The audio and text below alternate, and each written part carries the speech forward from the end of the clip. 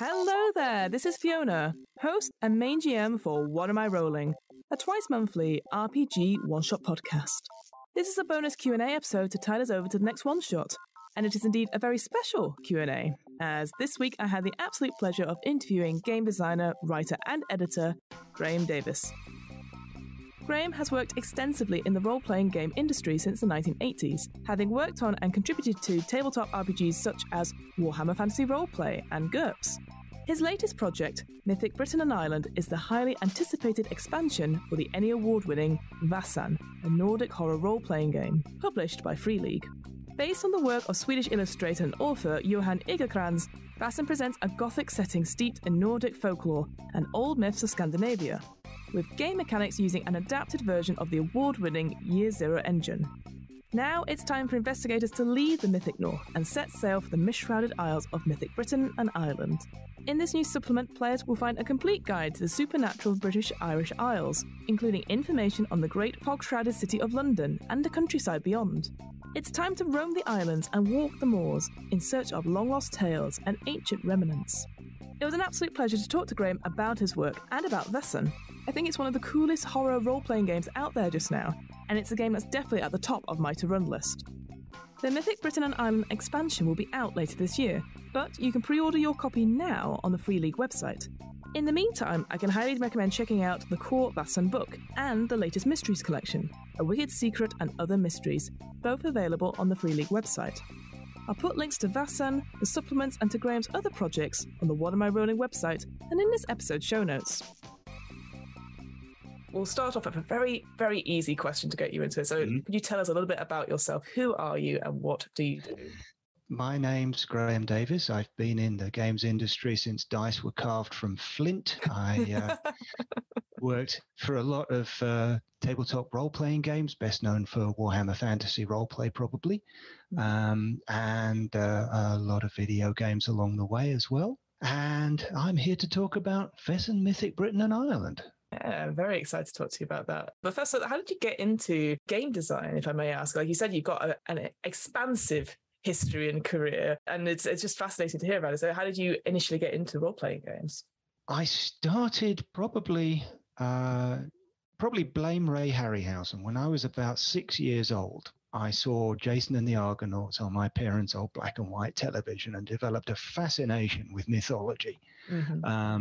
Fast forward to when I was preparing to go to college to study archaeology, because I grew up in the south of England, and every summer we were going around castles and Roman villas and what have you. And I heard of this new game, I'm dating myself here, this new game from America called Dungeons and Dragons, which was, I was told, equal parts miniatures war game and improvised theatre. Unable to reconcile those two in my mind, I thought, well, I just have to go and see what it's about. And I went and played my first game of D&D. It would have been about 1978, I think. And I had two characters, both of them thieves, both of them killed by a minotaur in the first 20 minutes. But I was hooked because there was a minotaur and there were all these other monsters that I remembered from mythology. So then I went to college, spent far too much time playing D&D when I should have been studying. And this being the early 80s by that point, there were a lot of gaming magazines around. And I started sending stuff to them, and they started sending me small checks that went quite a long way at the college bar. And by the time I graduated, I was a regular contributor, and Games Workshop offered me a job to help develop Warhammer Fantasy Roleplay. And you've never looked back since, really. I've been in the industry, as my dad would have said, I've never had a proper job since. No, no, not true at all. So do you prefer to run games or do you prefer to be a player in them then? It depends. I think it depends on genre, really, and also who's running the game. I was in quite a long-running campaign of a horror game called Chill, which was run by a guy called Steve Hand I met at Games Workshop. He developed board games. Fury of Dracula was one of his, and Chainsaw Warrior as well. And that was great fun as a player. But all other things being equal, I like to GM because I'm an enormous ham. I love playing all the characters. And I also love seeing all the unexpected things that players do. And then having to figure out on the fly how to cope with them and keep the game going. That's something I really enjoy. The improviser in us all is like, see, Yes. like the ship is going down. How can I fix it very quickly with all these other moving parts and stuff? It's definitely something I really enjoy as a GM, just to trying all these different systems and stuff and making these storytelling ways, but also challenging myself to be like, this can be a story. Yeah. I'm sure together we can do it, but mostly if I push the players at some point to do stuff, they'll be okay on it. That's right. There's a sort of a roller coaster, dead man's curve kind of rush to when a game's about to fall apart and you can just about yank it back from the precipice. Those are the moments I remember. Yeah, and then they're like, God, what a great game. And you're like, yes, yes, it was. Yes, I am that good. Yeah. That's definitely what I take from it. Definitely not like that heart palpitation, like, oh my God, like 10 minutes earlier, whilst people were, left, right, and center, like dying in combat or anything like that. Let's get straight to it then. Can you talk to us a little bit about what Vaesen is? Because some people might not have heard of it. So if you could tell us a bit what Vaesen is and how does it stand out from other role-playing games? Well, Vaesen is a tabletop role-playing game. It was originally developed in Sweden. And so the main setting is in what they call the Mythic North, Scandinavia. And it's a 19th century game of folklore investigation. Vaesen is a word, I think, common to many Germanic languages, which means supernatural creature. It's similar to the English fairy when it's applied in its broadest sense to include ogres and whatever else. So I saw an English language edition of this game. And the thing is, I've been obsessed with folklore. Going back to my early D&D days, I was always looking for more monsters to throw at my players, and I ransacked my local library and then later the university library looking for folklore and stuff. And along the way, I somehow got myself hooked on folklore itself. You might say I came for the monsters and stayed for the stories. And of course, it didn't hurt that I was studying archaeology, and there's an awful lot of folklore around various sites like Stonehenge and Wayland Smithy and so on and so forth. So I'd had it in my mind to do a sort of a folklore-inflected fantasy game, probably for 20 odd years. And I did a GURPS fairy source book, but that was the closest I got to ever realizing this. And then when I saw Vaesen, I thought, that's the game I've been wanting to write for 20 odd years. Oh, no. But it's in Scandinavia. They haven't touched Britain and Ireland yet. So I fired off an email almost immediately saying, basically the Troy McClure from The Simpsons, you may recognize me from such things as Warhammer Fantasy, etc. Here is my CV, yes. Yeah, something like that. And saying what your game really needs, particularly for English-speaking gamers, is a Britain and Ireland source book. And luckily they agreed. And they put me in touch with Johan Egerkrans, the artist. Now, his art, if you don't know his art, look it up, dear listeners, because it's fantastic. It makes the game, from my point of view, the spirit of it. And he also has some great art books. The game was actually developed from an art book he put together on Scandinavian folklore creatures, which is also called Vaesen. And he's just done one on dragons. He's done one on the undead. He's done one on Norse myth. He's a great artist and illustrator, and also a really nice guy. And we had this long series of email exchanges where we basically geeked out at each other over folklore. And he knows almost as much about British and Irish folklore as I do. It's very impressive. So between us, we came up with a list of creatures to cover, that offered the perfect blend of interesting gameplay possibilities and storytelling possibilities with being able to make really good illustrations. And that was the core of the book. And then I basically ripped off the chapters from the Vaesen core rulebook of where they describe their setting and everything, followed that structure and filled that in with all the necessary information on Britain and Ireland, Victorian London, the rich and the poor, the political struggles, etc. and so forth. And then put together 3 adventures. They call them mysteries in Vaesen, 3 mysteries for the back of the book. And there it was. Yeah, it's an incredible supplement, because I think what's great about Vaesen, compared to, say, other horror, and I say loosely horror because it's not, I don't think it's really a horror game per se, but it's like you said, a mystery investigating game, is that you have this idea of this society, this sort of group of people who gain this ability to suddenly see what has been previously unseen, and you can just take that core element and then put it in different cultures, like you've just done with Mythic, Britain and Ireland, and it's that sort of thing for me. Is that when I read a book that's based in London, because that's where I'm currently living, I'm like, oh, there's St. Paul's, there's this, I've been there, and something like that. So I think there's something really wonderful about being able to play adventures or play role-playing games that are set in your culture or in your sort of areas where you like, I grew up with this story and I'm playing a game about it just now. And I just, definitely for me, when I was reading it, I was very, very excited about like just reading little bits and pieces, because you've written it in such a way, which is a massive compliment to you. I appreciate. I didn't mean to make this as a compliment first, but it's just interesting to read it so succinctly,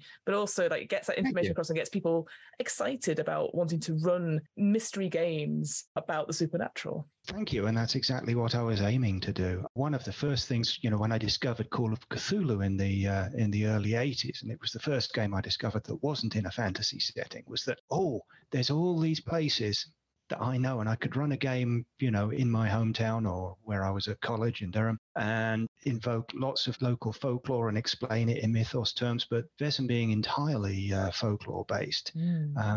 It was just, I love that. Because that's the thing, I think many people might come to it and be like, oh, so it's like Call of Cthulhu. And I want to say, like, in a way, the mystery is the most important part of it rather than the horror. We can have elements of horror in it, but just this idea, like, is a mystery for you to find out and maybe not solve, and that's okay. Yeah, that's right. And I noticed in the last few years, there's been a sort of a growing wave of what's called folk horror, but as you rightly say, more like folk mystery, folk adventure, but folklore-inflected stuff in the zeitgeist. It kind of started with the Nicolas Cage remake of The Wicker Man. Yes. But then there's been various TV series, like I think of older ones like Sleepy Hollow and Grimm. And there's a few more folklore-inflected games coming up. And I'm really glad to see that. There's definitely an interest building. Yeah. In Call of Cthulhu, there's this idea of having a lot of combat, even though it's pointless, right? Yes. These are eldritch beings, and you're like, well, you could try shooting at it, sure. Whereas here, it's not about killing.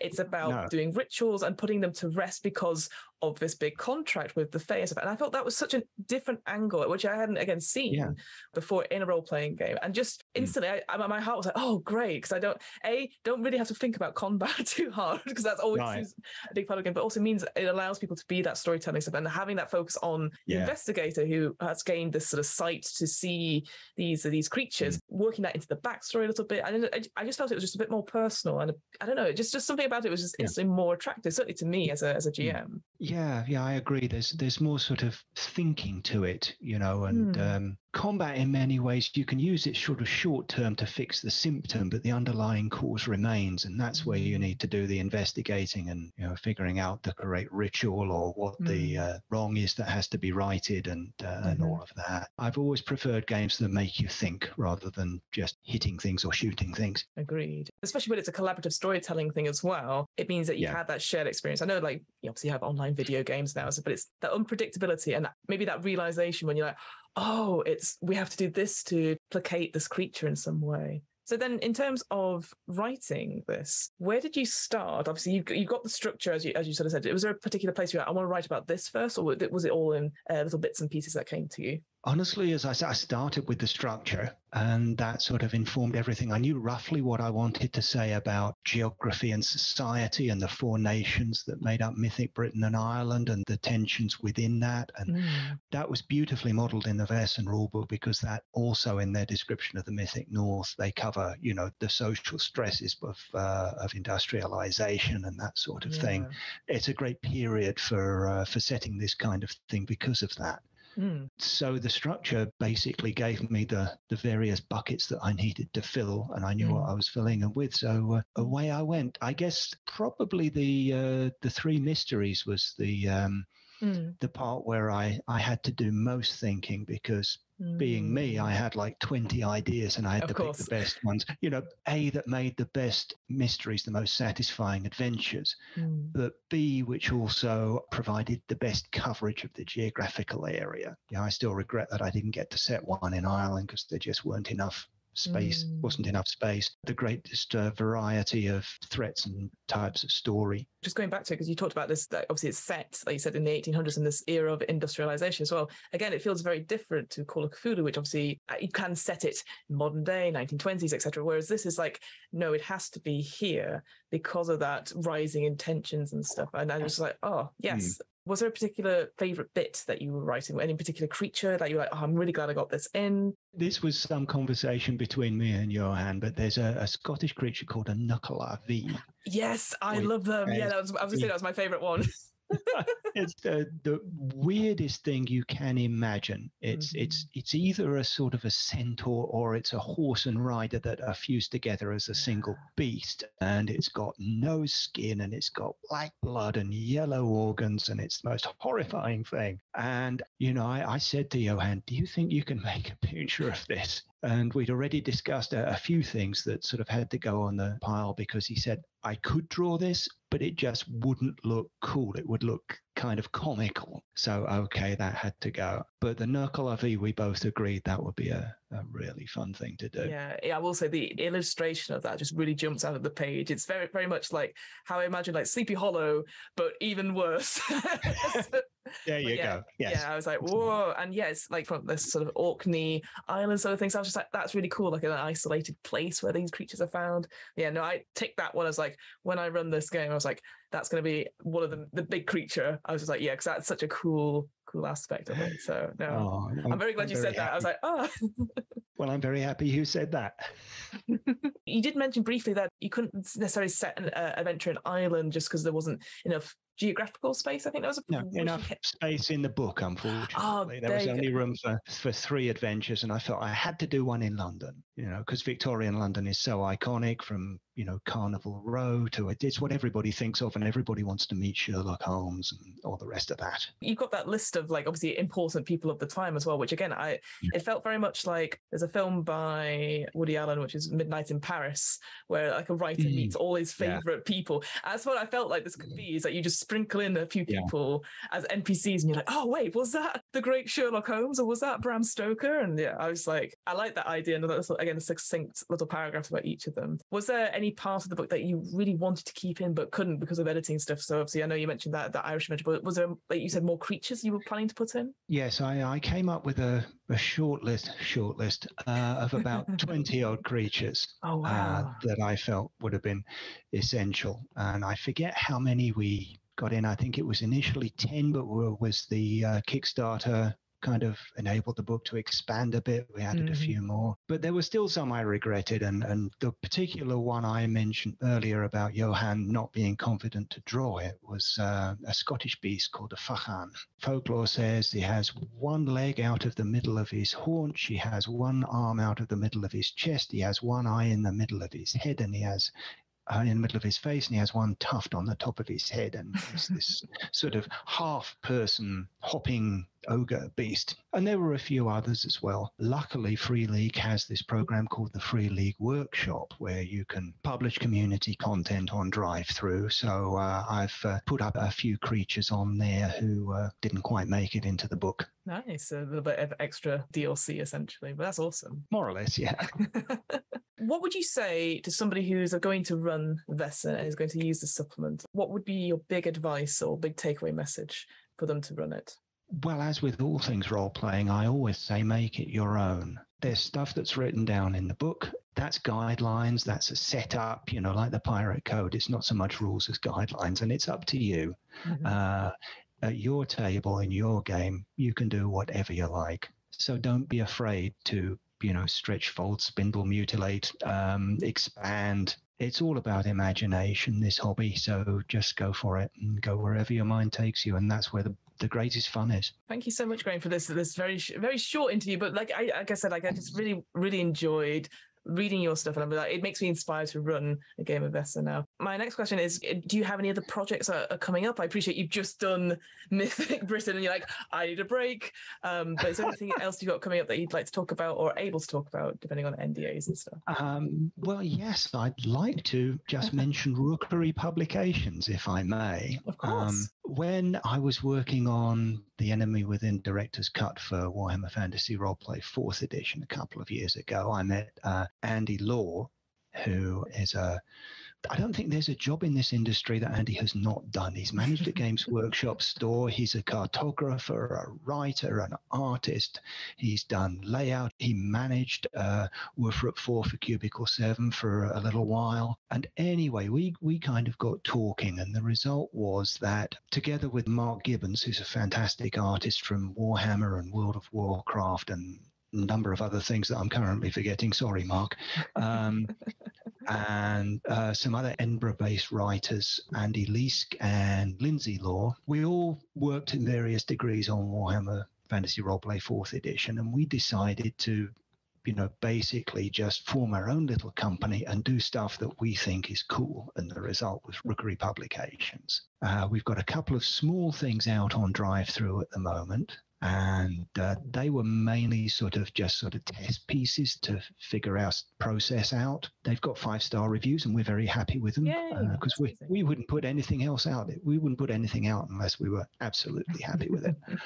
But the longer term goal is to put together a fantasy city setting in sort of serial form with an accompanying campaign and accompanying bestiaries and so on. And we are doing it all system agnostic. We're developing our own. It sounds ridiculous, but we've developed a systemless statting system. A systemless system. And we've got wonderful play testers who've adapted it to everything from D&D to Call of Cthulhu to Traveller, taken it completely out of the fantasy genre, played our initial adventures, one of which is nearing completion right now. So that's the plan. We're going to be building this fantasy city, which can be dropped into any fantasy, is designed to be dropped into any fantasy world or campaign with any rule set. And, the team that brought you The Enemy Within Director's Cut is hopefully writing again and doing our own campaign set in this setting that we've designed, free from the constraints of anybody else's property. And so we can just do what we like. And we hope everybody else likes it too. Oh, amazing. And yeah, I'm such a big fan of content that is system agnostic, just because then you can, like you said, you can put it into any system and you're not bound by, but I only do this, or all my players only know X system, etc. So what a great idea. And yeah, kudos to that and best of luck. That sounds absolutely amazing. I will be looking out for that as well. My final question, Graeme, is where can we find you if you're on the internet, if you're on social media?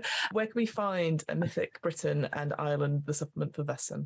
Right. Well, I'll start with that first. I believe the release date has been announced now as October the 11th for general release. It's already gone out to the Kickstarter backers, and they seem to be liking it. So that's always very gratifying. I've been seeing lots of hardback pictures like, look at this. And I'm like, I have to wait for the main release. I'm like, come on. So as I say, I believe it's October 11th. Where you can find me? Well, let's start with where you can find the Rookery. And they're on Facebook as just Rookery Publications, on Twitter as @RookeryP. But I really want to mention the YouTube channel, because one of the things we do when we're not putting together this campaign and everything is we do a more or less weekly live stream called Inside the Rookery. Between us, we've been in the industry for about 100 years. We know a lot of people. So we've got some really cool people came on. Matt Forbeck to talk about his Marvel RPG. We just had Ben Aronovich talking about Rivers of London and the upcoming RPG for that. Exciting. We had Mark Gascoigne talking about his memories of Games Workshop from way back when and starting Warhammer Fiction, and now he's head of fiction for Aconite, which is all the Asmodee Games titles. We have some wonderful guests, and they're all on the YouTube channel, which again is just Rookery Publications. Plus, we have a community on Discord where we discuss not just what the Rookery's doing, but there's good sort of general discussions of various games and films and whatever else comes to mind. And there's even a little section for Vaesen, because they kindly put that in for me after I did this book. Oh, that's sweet. So the people don't have to hide their talk about it. They have a little channel for it as well. That's awesome. That's right. And I'll be checking out that YouTube channel because I love a good RPG discussion stuff. And so, yeah, that sounds exciting. And yeah, the Rivers of London stuff, I'm really looking forward to that. I bet that was an exciting interview. It really was, yeah. Thank you so much, Graeme. I really appreciate your time. And yeah, I know it's just been, I'm very excited to play this. And thank you so much for writing such a wonderful supplement. And like I said, I can't wait to play it and put it in front of my players. Well, thank you very much for having me on. I'm hoping to do more of these Q&A bonus episodes in future, including Q&As on the one-shots we've run here at What Am I Rolling? If you have a question or think of an RPG designer you would like to see interviewed on this podcast, let us know.